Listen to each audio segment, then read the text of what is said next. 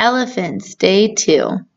Please take out your green science packet and open up to Day 2 of elephants. We're going to begin learning about elephant habitats. A habitat is where an animal lives. Let's get started. Take out your pencil and write the fill-in-the-blanks as they pop up. Elephants live in Africa and Asia. You have 3 fill-ins for that first sentence. I for live, N-I-N, and another I in the middle of the word Africa. Elephants live in Africa and Asia. So you'll hear a lot of times the terms African elephant or Asian elephant. When you hear those, that tells you where the elephant is from because they're a little bit different. They love their families and stay very close. Right, love, L-O-V-E, love, and an O for the middle sound in close.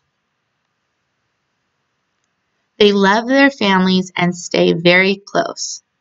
Herds of 8 to 100 mother elephants and all the babies stick together, and the oldest grandmother elephant leads them all. We have the word all, A-L-L, and then oldest, O-L-D-E-S-T,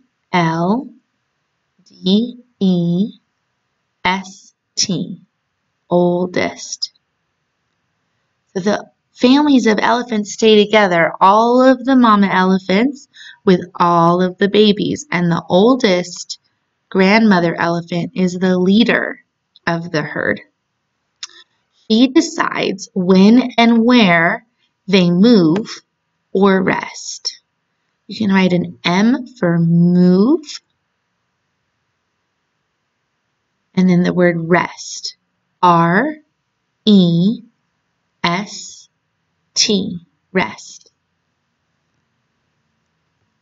Now that we've done all of the fill-in-the-blanks, let's reread the paragraph and make sure that we've learned all that we can about elephants and their habitat.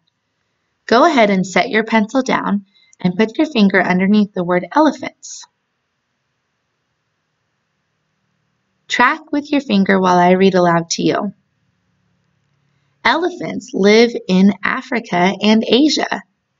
They love their families and stay very close. Herds of 8 to 100 mother elephants and all the babies stick together, and the oldest grandmother elephant leads them all. She decides when and where they move or rest.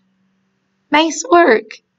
What was your favorite fact that you just learned about elephants and their habitat? I really enjoyed the fact about how all of the babies and moms stick together,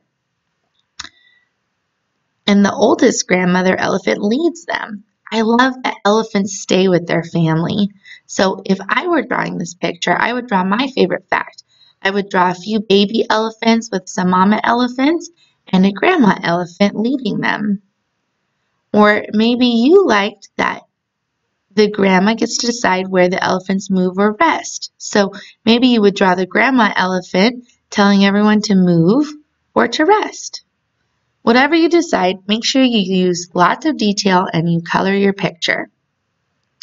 Then go back to the lesson plans and watch the next 3 videos to learn more about elephants and their habitat.